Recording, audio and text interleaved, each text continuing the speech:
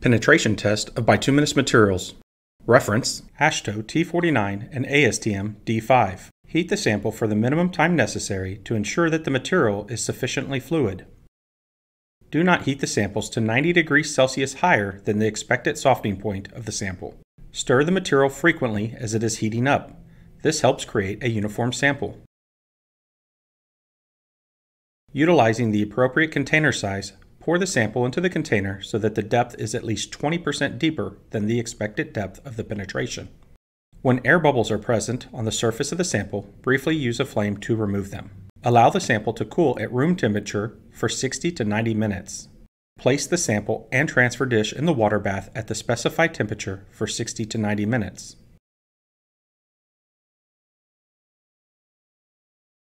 Prepare the needle by wiping it with an appropriate solvent.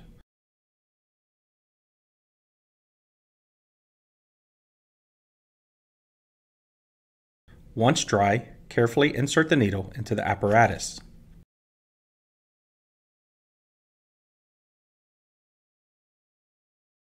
Position the 50-gram weight on top of the needle holder to bring the combined weight to 100 plus or minus 0.1 grams.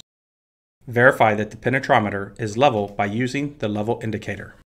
Put the sample container in the transfer dish and fully cover it with water from the constant temperature bath.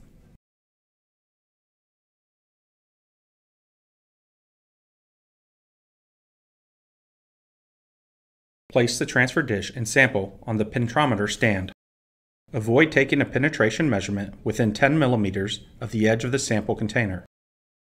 Zero the measuring device.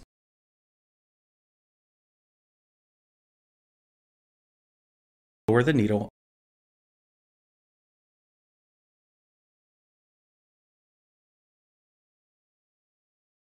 until its tip lightly touches the surface of the sample. Release the needle holder for the designated time.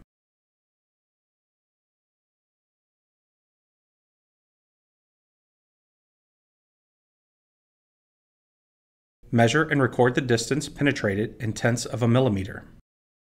When taking multiple measurements on the same sample, ensure there's a distance of at least 10 millimeters between each measurement and any previous measurements.